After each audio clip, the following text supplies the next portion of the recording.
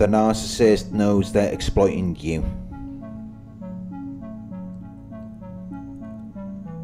Narcissists are not stupid. They know exactly what they're doing, and they already know that they're exploiting you just by being around you. They already know that they don't belong there. This is why they're so covert. They hide themselves. Because if you were to see the real them, you would run a mile. So they give you a false character. They manipulate you. All the while they know they're not deserving of you. They know that you are out of their league. That's why they're drawn to you. They're not drawn to people who aren't about anything. They want to be around the best of the best. People who make stuff happen, and that is why they targeted you. Because you're about something. You have power. But as you've probably already witnessed, they're not skilled or experienced enough to deal with you. They just manipulated you into a relationship. They strung you along. They sold you a dream, while knowing that they could never make it a reality. While knowing that they didn't even have the means. And that is why the relationship moves to the devaluation phase so quickly, where they're underestimating your worth and importance. And they're putting you down, or they're treating you as though you're beneath their consideration, because they already know that the opposite is true. They know that you're too good for them. They know that you could run circles around them. They know you could outperform them by a great margin. So then it's just all about managing your perception of them, and promising you something in the future while they're already making their exit plan. Because they already know that even if they try to accomplish something, you wouldn't be satisfied with the results.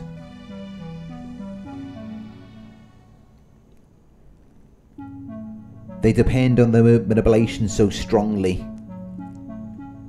because that's all they've really got. As I've said before, the best you will ever get from a narcissist is the illusion. And when you're pressing them for something else or something more, all they can do is distract you or divert your attention, because they already know that they're out of their heads. They know that what they're doing is very strange and foolish. They've put themselves in a situation where they're extracting so much value from you, but they could never reciprocate any of that back to you, because they've depended on their manipulation their entire lives, where they're intended to mislead and cheat people, and they're prone to behave in an untrustworthy and fraudulent way, where they're unjustifiably claiming or being credited with particular accomplishments or qualities where they haven't even done anything to earn it. They've never attained or achieved anything in their lives, and yet they have this arrogance and sense of entitlement as though they have a right to something. They have this belief that they are inherently deserving of privileges and special treatment, as though what you're doing for them is morally good, justified or acceptable, when at some point you've just got to take a step back and ask yourself, what have they ever done for you that makes them so deserving of what you're giving to them? Because if you look back, you will realize that you've done far more for them, and that your life would probably be far greater and easier without them, because they act as a hindrance to your progress and success.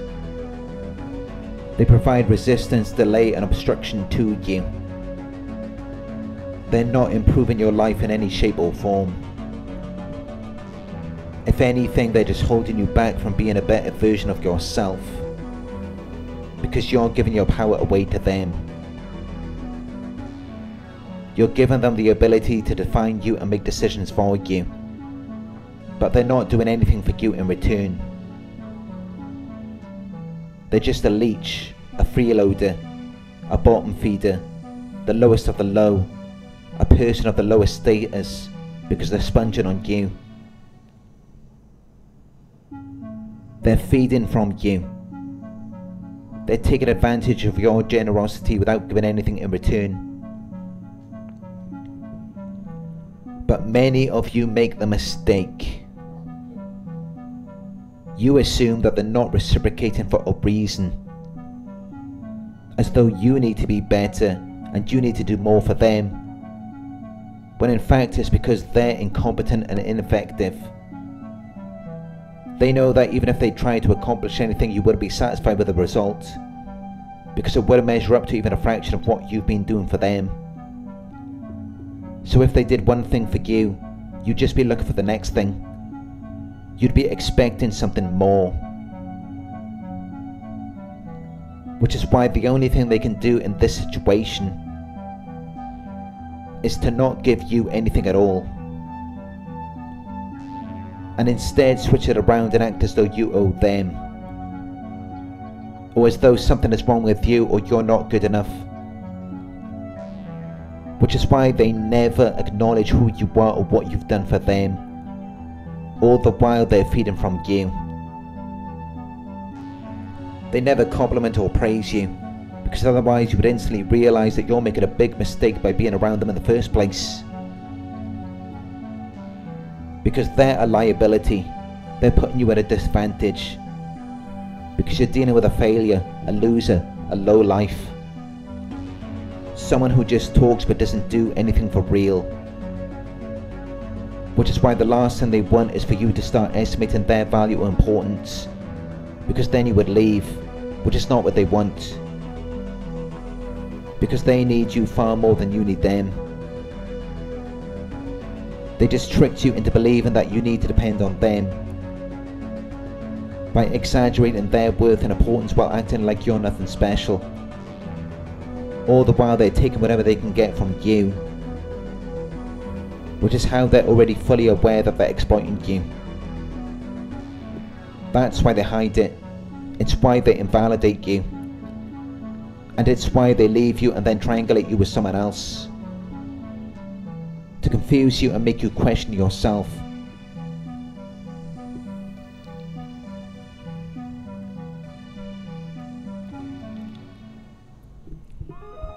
And this is also the reason for the smear campaign. It's all just to make you doubt yourself and your abilities, when you've probably done far more for them than anyone did in their entire lives.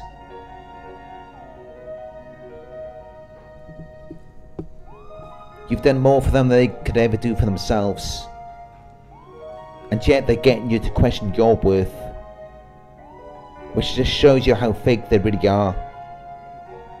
Because it's either that or they're completely delusional.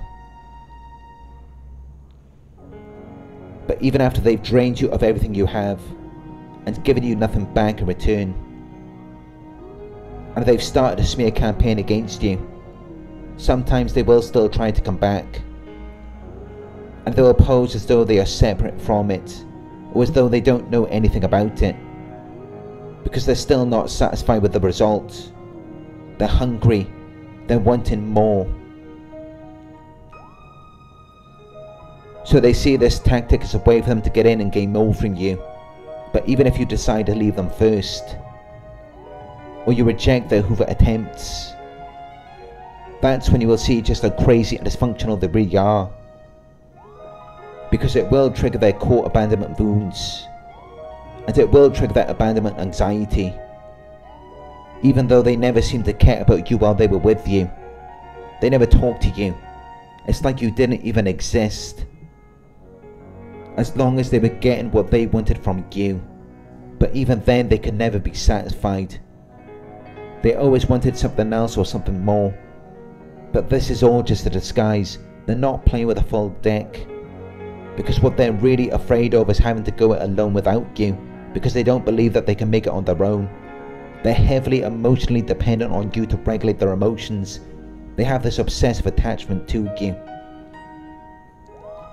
And just the thought of you moving on with the person that you are, and where you're able to start again, it really kills them inside, because they already know that you're going to live a much better life without them. They already know that they're garbage. They already know that they're no good for you. And that's often the only reason why they're even there. Because they know their presence imposes a hindrance on your life. They know that by default all they can do is weigh you down. They know they're not going to be any good for you.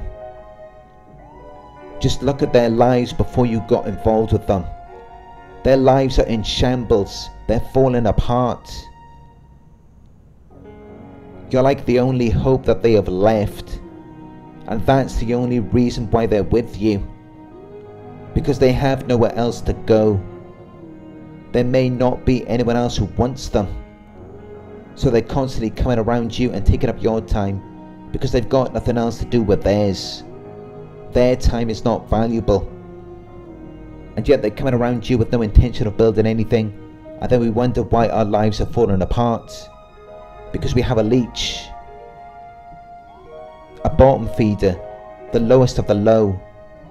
Which is why they're so controlling. Because they're very insecure. They already know that they're not worth anything. So it's all about managing your perceptions of yourself and of them. It's about minimizing your worth and accomplishments while exaggerating theirs. It's about brainwashing and indoctrinating you and making you believe things that are not true, so that you continue to keep them around even while they're not serving you. Even while your life is deteriorating and becoming progressively worse. But even though their mere presence is enough to burn something to the ground, they will desperately try to hold on to you. They will place financial hooks in you, or they will take things from you.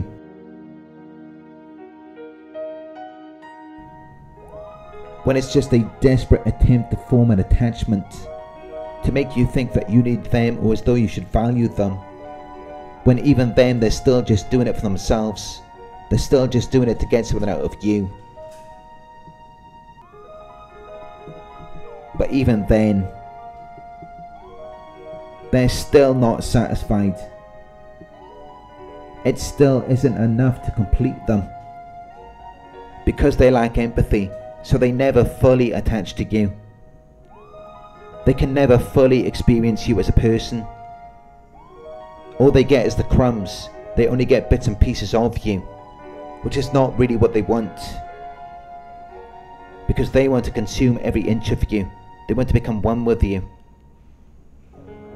And they want you to become one with them, where there is no difference or separation, where the two of you are indistinguishable.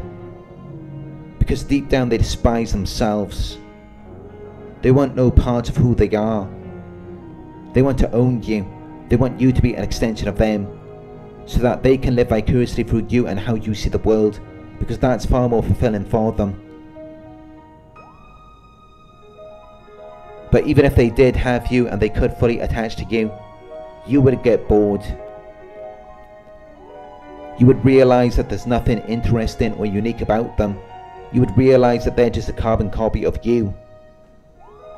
And then they would end up mistreating you and running off to someone else. Or you would likely get rid of them once you discover what you're dealing with. Because these people are the scum of the earth. They're completely undesirable.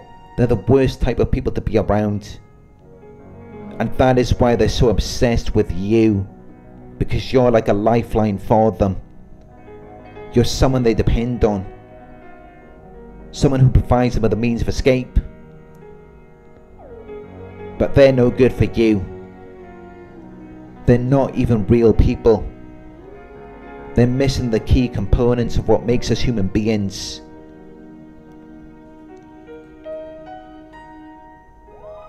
Which is why they're so needy and desperate. They will do anything to hold on to you without ever actually connecting to you, or bringing anything of equal value or exchange to you. You will always get the short end of the stick, because they feel inferior to you. They believe that life is unfair to them. They feel like if they could just be you and live your life, then everything would be okay.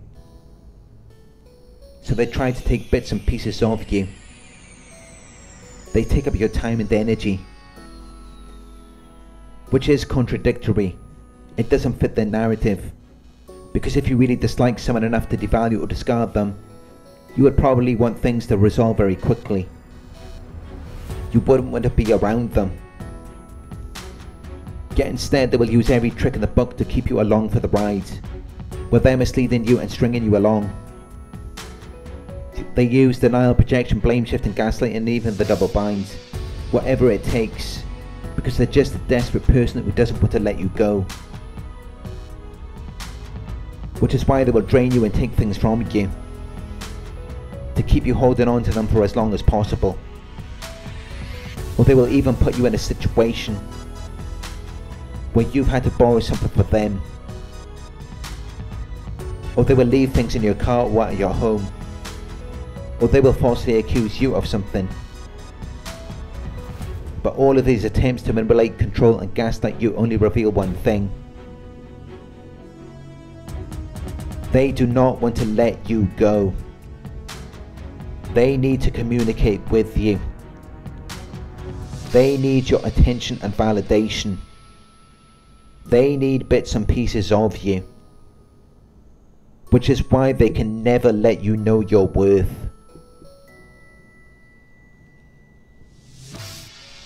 They can't even give you a thank you, or merely acknowledge your existence, because they typically hate and envy the very people they're trying to emulate. In their minds it's unfair. They think they're more deserving of being you or having what you have. They always have some reason or excuse. But they actually need you far more than you ever needed them. And in fact, you never needed them. You would have been in a much better situation without them.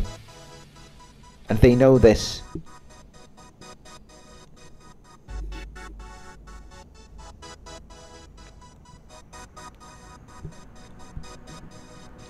It's like you were taking care of an unruly child who couldn't meet their own emotional needs,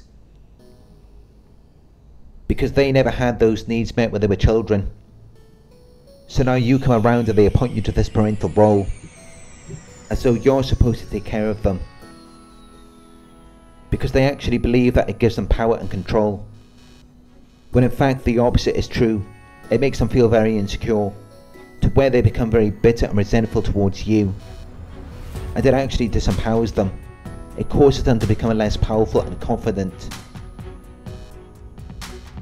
They assume confidence and a feeling of being in control of their lives by controlling you, when it just makes them even more insecure. Because while they think they have power and authority over you, who has authority over them? Who has the power to give them orders or enforce their obedience, since they're not even doing that for themselves? Which is how they're living a life with no purpose or direction. They have no mastery. They have no comprehensive knowledge, skill or accomplishment. There is nothing that makes them superior. It's all in their mind. They're just sponging off other people. And it has a very damaging effect on them. It disables them. It renders them powerless. It makes them ineffective. And it's because of this belief that they have, of them not being enough on their own. Because if they believed they were enough, they wouldn't need you. Or they would at least find a way to reciprocate something of equal value back to you. But they can't. Because they're insufficient. They're inadequate. And even when they start a smear campaign against you, this belief just spreads.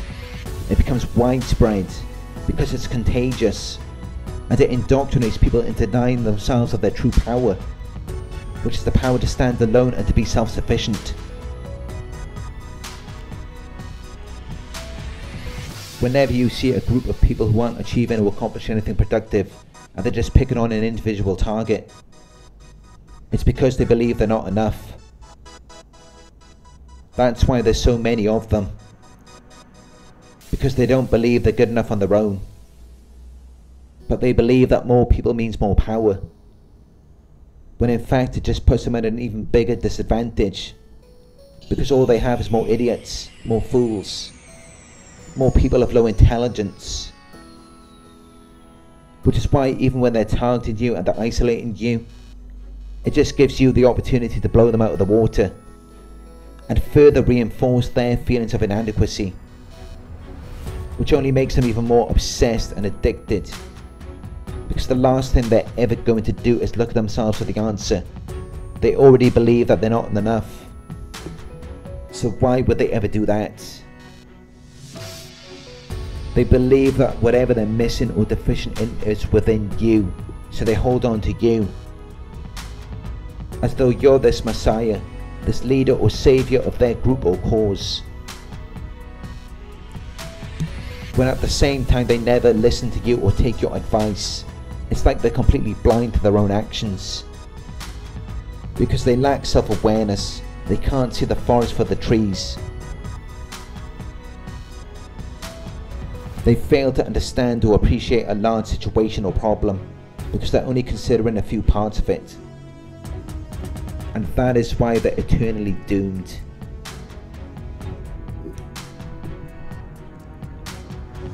Accountability is the key to our success, which is why we tend to discipline our children, because we know that a lack of accountability and discipline will not lead them anywhere good. And it's the same thing for these narcissists. They will hold on to their flying monkeys and enablers for as long as they can, but it will always get them in the end.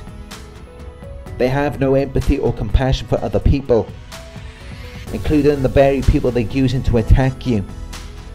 Because if they even cared about their own people, they would never use them to do their bidding. They would recognize that they're just tearing communities apart. They're subjecting and exposing them to unnatural situations where they resort to manipulation and gaslighting because something is eating away at them. They're very miserable. And this isn't something that just took place with you. It's not something that happened overnight. They were already that way to begin with. They just knew how to hide it and pretend to be normal.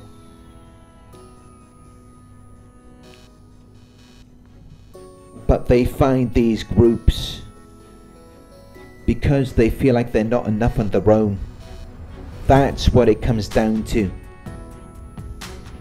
They feel inadequate and defective.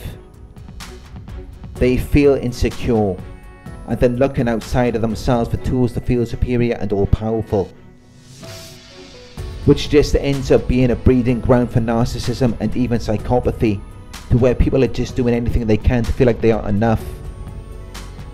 They're more than enough, when they're never actually doing anything productive. They're just feeding off their target, which just nurtures their narcissism even more, because it's encouraging every trait of NPD in the DSM-5. And this isn't just in smear campaigns or gang stalking. This is something that's being pushed on the youth through television and movies, social media and dating apps. People are being encouraged to present a false version of themselves to evoke attention and admiration, so that they can feed off other people, which in the end only ends up disempowering themselves.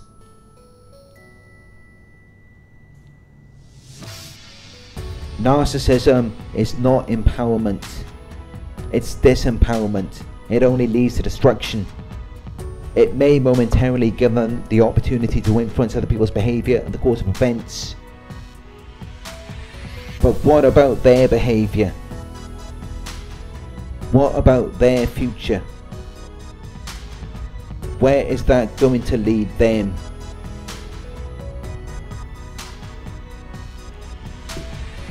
If they've already assumed that their power comes from controlling people outside of them, which is why narcissists typically end up lonely and miserable, they're dissatisfied with their lives. They never find what they're looking for. It's as though they're just waiting for someone to save them. but no one ever does. Because narcissism typically attracts other narcissists, so they're surrounded by people who are just like them, and their target wants nothing to do with them. And it's just a very lonely existence, because they can't generate their power or energy from within. They end up chasing after a target who doesn't even want them, someone who doesn't even know that they exist, and yet they know everything that there is to know about them. When their target is just going in the opposite direction, they're just trying to get away. But narcissists are so insecure that they will often end up deluding themselves into thinking that their target wants them. And that's when they get obsessed. They become stalkers because you're like their lifeline after everything has been destroyed. You're like the only thing they have left.